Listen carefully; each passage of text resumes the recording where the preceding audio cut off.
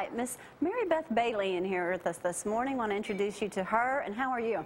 I'm good. How about yourself? I'm doing great. Now, she is a counselor. She's already been bombarded with questions. You know, Jamie did that Dear Abby just a minute ago, and you know, Dear Jamie, sorry. If you've been in the family for 30 years and your son and the new wife don't come visit the parents, it's okay. No, it ain't. And you did agree with that. So, until Jamie kept on and made you not agree. Now, you also, I have to say, not a very good counselor, because you said there weren't a lot of sick people in here this morning.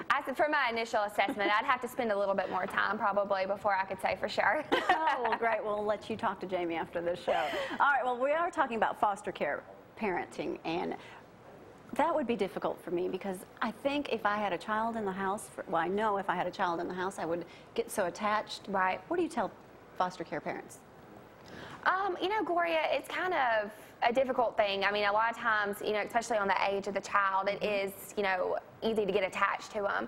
But, you know, first and foremost, what we're looking for is we have these kids that need a home. And if these parents can at least offer it just for a little bit, and then if they do end up having to go back to their biological parents, that's one thing. You know, adoption always is a possibility. So anyone that's interested, it's at least worth a shot to see. I mean, you may get attached, you may not get attached, but it's at least worth opening your heart, opening your home to these children. What are some of the guidelines? I know you said, congratulations, you've been married 2 weeks. Yay! And I hate to say this, but she said, well, I just got married for the first time. And I was like, don't say it like that. But being optimistic. Yeah, we'll have to talk about that too. When they come in, what are you looking for? You're not looking for single parents, or singles rather. You are looking for families. They can be single. Basically, there's, you know, 2 large requirements: that you're 25 years old at least, and that you can pass a criminal background check. Anybody that meets those requirements, whether you're single, whether you're married, give us a call. You can call this number that's right here on the poster right here. 1-888-MY-YV-KID, which is Youth Village Kid. Great. And I'll have this on our website too.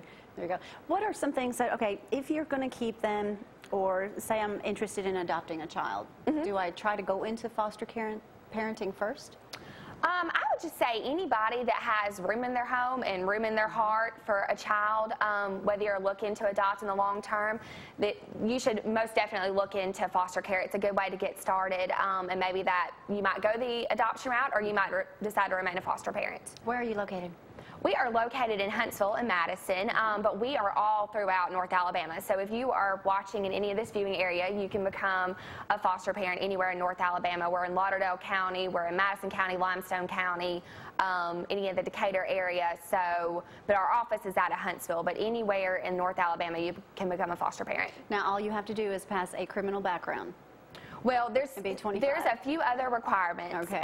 But those are the 2 basic requirements. Drug test would be my #1 thing I would be on my list. Yes. So I didn't want anyone out there to think that. You know, there's several requirements, but those are the 2 basic requirements. If you're watching this and you meet those 2 requirements, I would like for you to give me a call and we could speak about the other smaller requirements. Okay, well, great. Well, welcome to the show. Her first time seeing the show, so hope you've had a good time. It's wonderful. All right. Thank you, Mary Beth. And I'll have that information, too. If you need to get in touch with Mary Beth, I'll be happy to pass that along. All right. Quick break. When we get back, we're going to talk about fat and muscle.